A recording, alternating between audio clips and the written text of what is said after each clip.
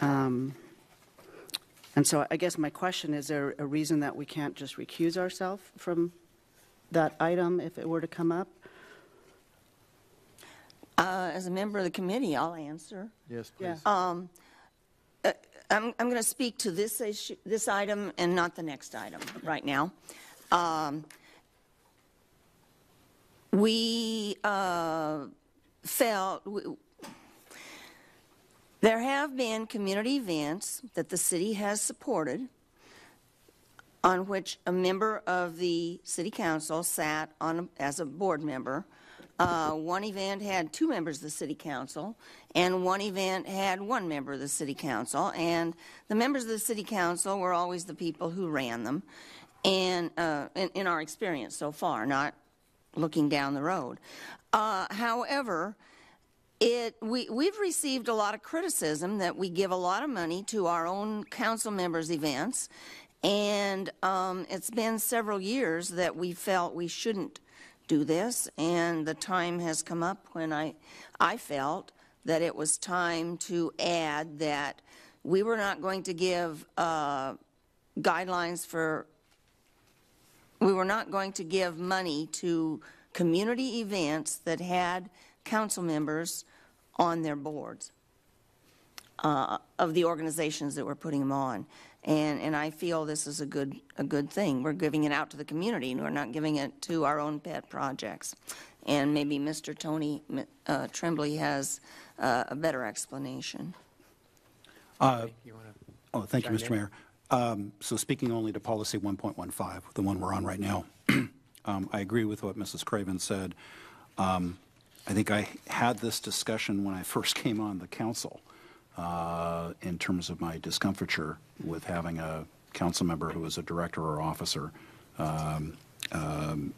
be or of a nonprofit which was receiving city support for community events. 2 quick things. One is the staff report says that there's addition of language restricting funding to 501c3s. It actually says that those 501c3s are ineligible for funding. Prohibits. Director or officer. I just want to be sure I wanted to clarify that. Yeah. And secondly, as Mrs. Craven and I discussed in the policy committee, I felt very strongly that it was not appropriate for folks to walk around to do the pass the hat at the community events. I just didn't think, I thought it was inappropriate, but certainly not centralizing or having a centralized location or an announcement where somebody could make that. So those are 2 of the most important items, I think, among the changes in this policy. How about I wait to speak to 1.112 when we're on that? Is that okay? Yep. Okay. Thank you. Any other questions? Okay.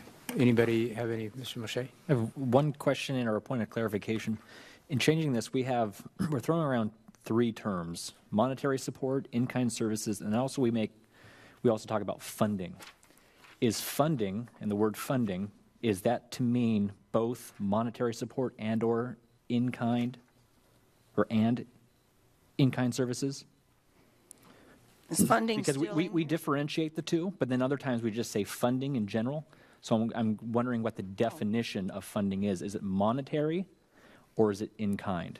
Because I don't see, it's not, to me, it's not clearly spelled out here. I'm just wondering if we want to make that clarification.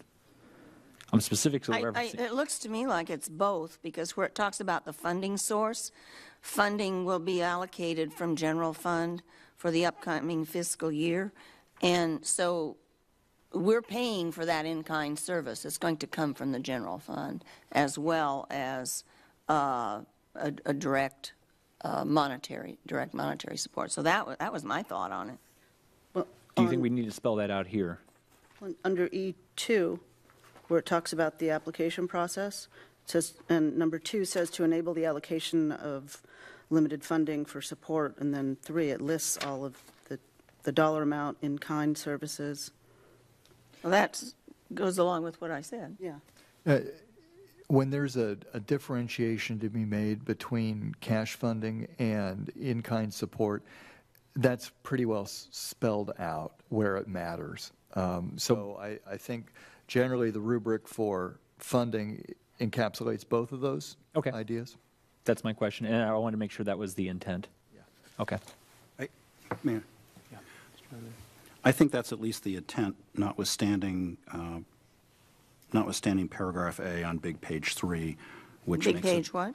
Big page 3, under A, under eligible events, and I see where you're coming from, Sean, because that does use the term funding or Oh. in-kind services. Mm-hmm. So We need to change that. The use of the language is in the disjunctive. So that would imply that it doesn't cover both, but I think the intent was that it covers both. So what we could do simply in that paragraph under A is may provide monetary support as the change has been made up above, Yes, and then that would clarify that. I would support that. Does that help? yes. Yeah, okay. Okay, are there any other questions? I have a question. I just want to make sure that I'm reading this right, that it does not necessarily preclude a council member from joining a nonprofit. It's just that they cannot be on the executive board. Is that An right? executive or any other board. Well, no, let's say I want to join the Lions Club. Okay, and Well, we get if- funding for the Lions Club, so I can still be a regular Lion member, but I'm precluded from being on the executive board or Well, some places have an executive board that's only 3 members of a larger board, and then they have a general membership. Right. We didn't talk about the executive board, we talked about the board. Well, may I, Mr. Mayor? Yeah.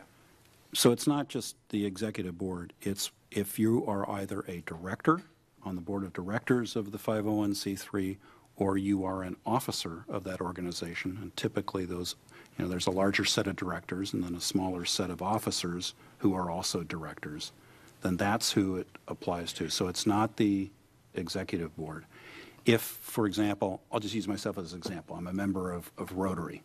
I'm not on the board of directors of the Rotary Club. I'm not on for either the Rotary Club or the foundation.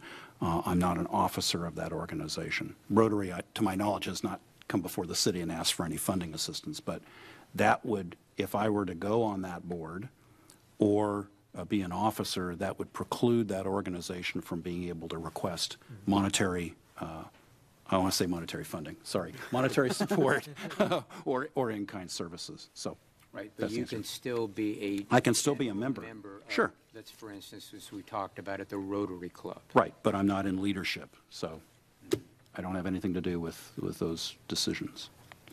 And then as far as like passing, for lack of a better term, passing the hat, like, this summer, if somebody did want to make a financial contribution, they were still able to do that in a different way. We just didn't go through and pass the hat, if you will. You just wouldn't be having individuals walking through the crowd with their hat or basket or whatever out, collecting funds. It would be we're fine. The policy committee was comfortable with it being in a centralized location, so it could be a booth, and someone could make an announcement saying, we would really appreciate donations for the concerts or whatever event this is. Could you please donate at this centralized location, if you wish? Thanks for that clarification. Any other questions? Okay.